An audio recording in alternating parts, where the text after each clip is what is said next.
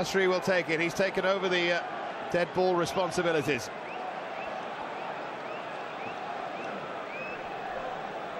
Is it going to be a replay, or can Arsenal finish it here?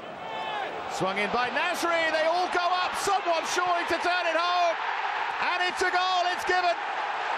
It's William Gallas. It'll be controversial, but the goal stands, and Arsenal have come from a goal behind with a quarter of an hour to play, and now they're ahead.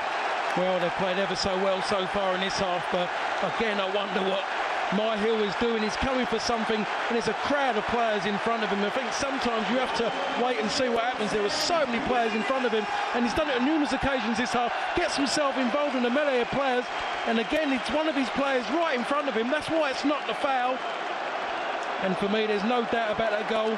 Phil Brown might have something to say, but when he watches it again, he would look that Ziati was in front of Hill as he goes for the ball, and that's not a foul. He jumps into his own player, no need for him to come.